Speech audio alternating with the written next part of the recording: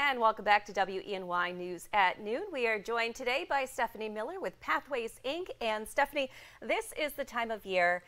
We are in the throes of winter. It is super cold, and I think everyone's getting a little stir crazy. So if you've been looking for an opportunity to get out of the house, enjoy some music, some food, and all to benefit a good cause, you have an event coming up. Sure. So this is the 17th annual fundraiser for the Erwin Child and Family Center.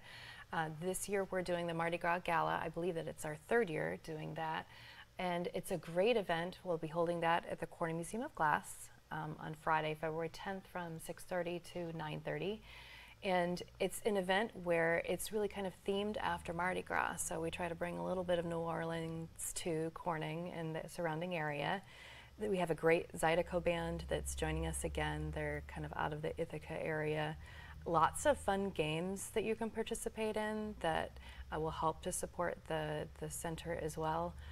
Local tastings by local restaurants, distilleries, brewery.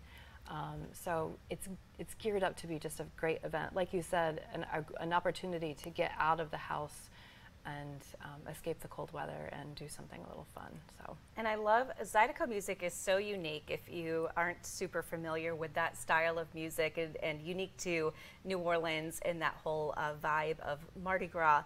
And I just want to touch on the Erwin Child and Family Center because they provide child care, but also other support programs to the community. So can you talk about how the money raised at this event helps the center? So the center, we have just about 150 children there from birth to pre-K, and it's a year-round child care center that provides educational programming for children of those age groups. And it's just a wonderful program. It's in Painted Post, and it's really it's open to anyone that wants to bring their children as long as we have room in the available age groups. We have another child care program that runs after school, the Kids Adventure Club, and these two child care programs are actually part of a larger organization that I work for called Pathways Inc.